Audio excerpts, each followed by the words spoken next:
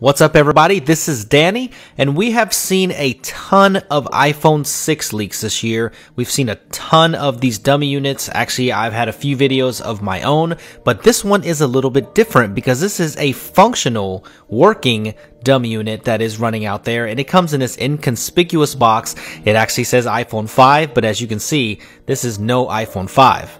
This looks exactly like the iPhone 6 dummy units that were leaked earlier this year. This is just a more complete clone of it, even down to the box, the literature, and even all of the accessories. They've cloned the iPhone down to a T. So this is pretty incredible how much detail they've actually gone into to make it look like the iPhone. Of course, naturally, I was super excited to peel the plastic off and boot this thing up, and it's very surprising when you actually power this device on, you actually get the Apple splash screen here, which is kind of crazy because if you didn't know any better, you would think this is the new iPhone 6, and of course it is not. This is an iPhone 6 clone that is running a heavily skinned version of Android to make it look like iOS 8 on this 4.7-inch display. I'm actually impressed how detailed the skin actually is. It looks a lot like iOS 8. Yeah, of course, some of the fonts aren't quite correct and some of the actual icons aren't correct, but the gestures are still there, the home button works the same, and it's actually fairly impressive. But what's more impressive is the actual build of this working iPhone 6 clone, because this looks exactly like the dummy units that we've already seen earlier this year. All of the buttons, the speaker placement, the SIM tray, all that stuff looks exactly like the dummy units, but of course in this clone you get the Apple logo on the back, so it looks a lot cleaner and looks more like a complete unit. But you're gonna see that the camera protrudes from this working unit. It looks more like the earlier dummies that we've seen with that protruding camera. So on the newer dummies we do not see that, it is more flush, and you can actually see with the working screen how much taller the new iPhone 6 might be compared to the iPhone 5S. You can see how much thinner this clone is compared to the iPhone 5S, and that correlates to the dummy units that we've seen earlier this year. And here is the 5.5-inch iPhone 6 mock-up, and you can see how much smaller the 4.7-inch model is, which I think is a better sweet spot, but we may see this 5.5-inch iPhone 6 later next year. Of course, this is all just rumor and speculation, so if you're curious, here is the Samsung Galaxy S5 next to the iPhone 6 clone, and you can see that the iPhone 6 clone is a little bit smaller than the S5.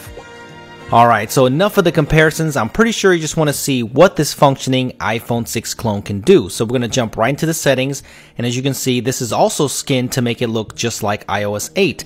But of course, there are some spelling errors, or is that a new Safari app? I mean, Safari, it's already worth it. You might as well buy it just for that. But actually, thank God you can actually change this to English. I'd rather have Safari than to actually try to decipher this in Chinese. But look at how good the skin is. You can actually go into assistive touch. It looks just like iOS 8. So it's pretty impressive, as I stated before. You can see some hints of Android in the settings, such as developers options, which I went in and changed the animation scale just to make things a little bit snappier. But I was on a quest to find out exactly what version of Android this was running, and the system UI says it is running Android 4.2.2. I thought it was actually going to be worse than that. But on CPU-Z, it says it's running a MediaTek 2.4 GHz quad-core processor with the Mali 400 GPU, and it also has 2 GB of RAM. So I thought it was going to be much worse than that. Actually, the specs aren't too bad, and it says here that this is the iPhone 5C, so I'm not sure exactly how accurate this is, but it says the screen resolution is 540 by 960 with 240 ppi. I was actually super surprised when I saw that Google Play Store worked right out of the box. I thought I would have to install an APK or do a workaround or use some third-party app stores to get the apps that I wanted. But actually, as you can see here, the Google Play Store so far is functioning fine for me. So the installs are just like any other Android phone.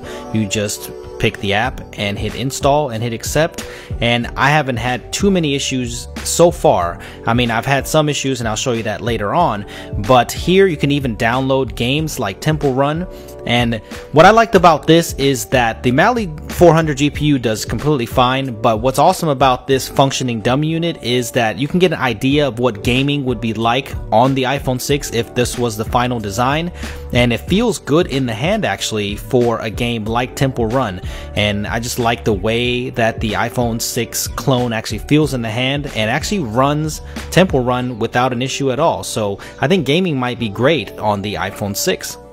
The YouTube app works so far without an issue for me. It is an older version of YouTube, and that's the problem that I was coming across, and the speaker is fairly weak on this clone, but I didn't expect anything great. But here is the problem that I'm having with YouTube and some of the other Google apps. If you try to update it, it will download without a problem, and then it will try to update, and then it will give you an error. Now with Google Keyboard, I didn't get this error, so I don't know if it's just, you know, random apps here and there, but those are some of the errors that I was coming across with this iPhone 6 clone. But besides that, it actually hasn't been that bad. Of course, the UI is fairly sluggish, but actually for a tech geek, this is a definite must. I actually had a lot more fun with this thing than I would ever imagine. Of course, the cameras are quite crap on both sides here. I mean, you're not going to get anything great, but of course it's got autofocus and it tries to mimic the camera app, as you can see, where the square and the panorama, and it works okay. And I've had the camera app crash on me a couple times, so that's expected, but the quality of it is nowhere near good. As you can see here, if you go to the photos, I'm not even sure what megapixel camera this is, but the quality is not very great, and the video quality is not that great either. So I don't think anybody's buying this unit for the camera quality, so I just wanted to show you what the cameras can do. And the actual web browsing itself, not very good either. As you can see, it struggles to pull in rich graphics. On simple websites, it's not a problem at all, but you can see it's fairly slow. So it looks like it's using the stock browser, and it's got a Cydia app for some reason, but it's not Cydia. It looks like it's just a changelog, so it might be getting some updates throughout time. I'm not quite sure, so if you're curious, then follow me on Twitter at Super Scientific and I'll let you know. But you also have a file manager here, which is kind of cool, and you also have app to SD, so that's pretty nice. This is definitely just a novelty item to have, but I definitely had a lot of fun showing this off to people today, and they were fairly shocked because you can actually turn the screen on and it looks like iOS 8. So of course, I don't think anybody's going to be using this as a daily driver or anything like that, but actually it's possible because technically it does have GSM bands in here. I haven't been able to get the actual data to work, but I haven't tried that hard. I haven't changed the APNs or anything. But as you can see, I am getting T-Mobile signal up there, and it is possible to make phone calls on this. I've actually made a few phone calls on this today. Like I said, had way too much fun actually using this thing, but you can make a phone call on this. So let me demo this. This is on a T-Mobile network, but I was not able to get data quite yet. But here is a phone call made with the iPhone 6 clone. Thanks for calling T-Mobile customer service. Para servicio en español, diga español o marque dos.